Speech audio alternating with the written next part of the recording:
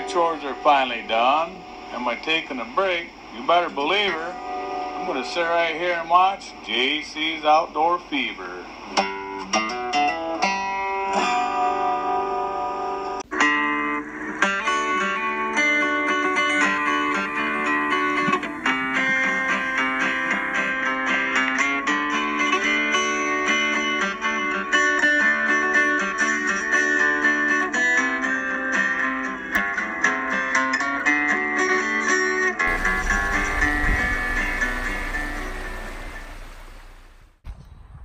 Today's episode, I'm going to show you our little rocker box that we made out of an old Keen sluice. It's a 52 inch.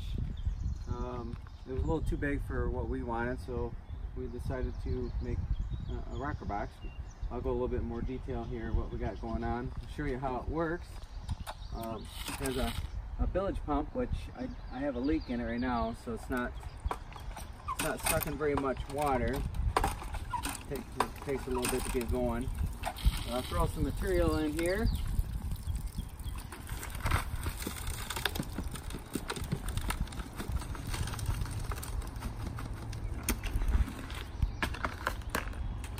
Just because. Normally, when that's working properly, it really dumps a lot of water out of the holes. And then all I have to do is just move stuff around. Got some leaves and pine needles in there. Not a lot of rocks in that scoop. I'm using a 1/4 inch screen. I guess we can go, we can go smaller. Let's see.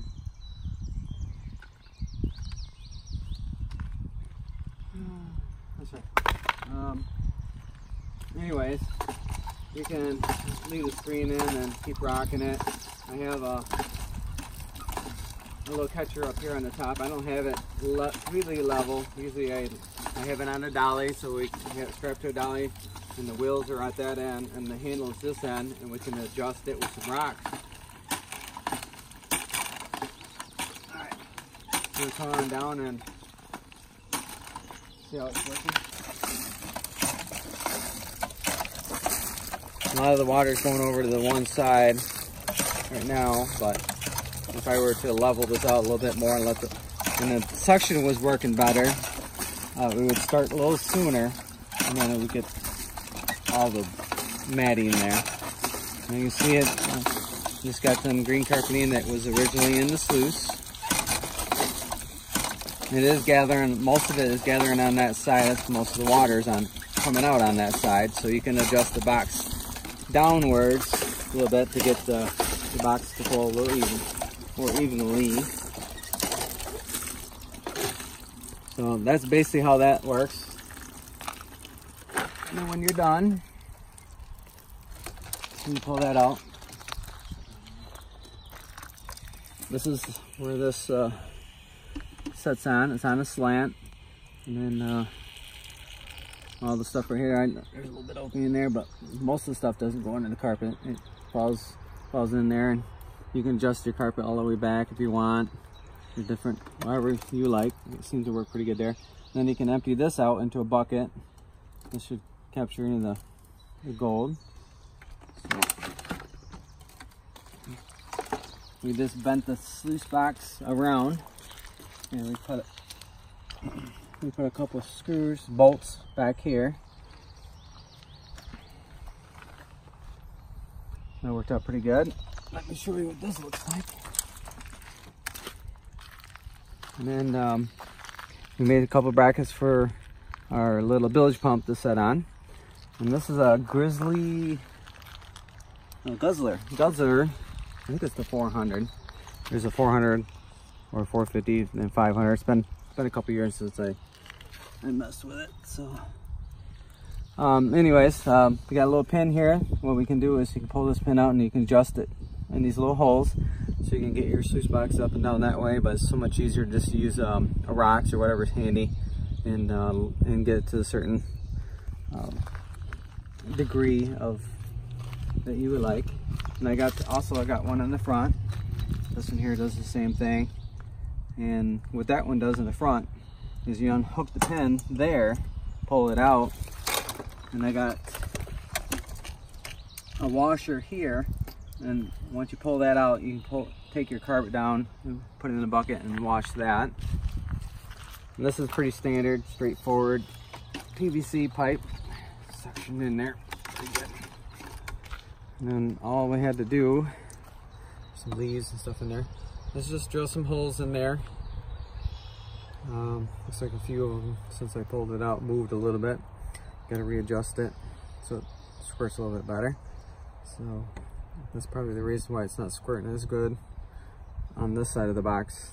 I'm gonna line that up a little bit better, which is no big deal. Probably have to get something to pull that out a little bit. And you can adjust this right here. I mean, I'm not gonna refront now, but you can adjust it in and out to get the water to squirt a certain spot, but mainly you want it this over this way so it starts squirting a little sooner, otherwise most of your water goes off the side of the bucket. Little holes here to the top, and then you got a hose down here, and this goes down to a check valve that's in here. And I just put some window screen, so I got a couple holes and stuff in there. Needs to be repaired, but I don't use this very much anymore, and that works really good. And this will pull quite a bit of holes there. I don't know how much further you can go, but that's quite a bit there, and it goes up there no problem. And you can work that pretty fast. You can move a lot of dirt. You can take that anywhere. So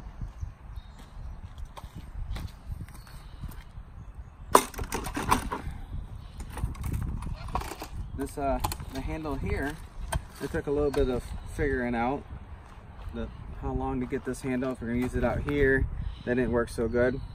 And then also getting this to keep it from binding up and locking up. That was a little fun. So we bending this handle, mounted it to the side of the box here. That seemed to be the best way of doing it. That way the structure is right to the box versus out here.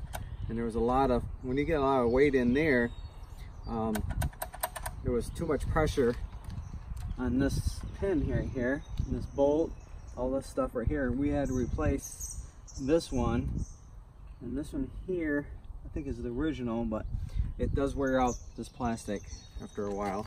I've been going 3 seasons on it, and we had to replace that one bolt. But otherwise, if you don't have that somewhat figured out, secure, you can easily grind on this. It is wearing out pretty good. It's getting sloppy. It's not as tight as it used to be. So, because you're on an angle this way or that way, going back and forth.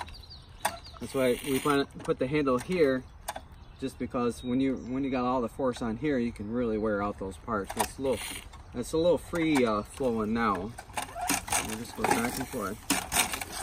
Sucks the water up and then pushes it out each movement. You see, you get some water flowing there, but if it wasn't losing suction there, you see how much water comes out. The faster you go, the more water. Just cleans that box right on out. Alright, hope you enjoyed that segment of JC Outdoor Fever. I know I had a lot of people, by just looking at the picture, wanted to know how it worked. So I got to make a video on this. And it's a pretty neat contraption. It took a lot of trial and error, but it's worked well for us. It's not too heavy, and PVC pipe would have been probably the idea, but this is what we had laying around, and it just was a prototype, and we just kind of left it. So if we were going to do another one, we could probably do something out of PVC pipe, a little bit sturdier, maybe a few metal braces. But maybe somebody else could take this video, look at it, the concept, and perfect it a little bit better. So, all right, until next time, thanks for watching. Thanks for watching JC Outdoor Fever. Please subscribe. Be sure to check out our Facebook page for exclusive content.